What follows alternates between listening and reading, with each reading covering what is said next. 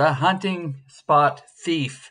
That's the picture that's going around in a bunch of the forums that I'm in right now, and everyone's calling me out about it.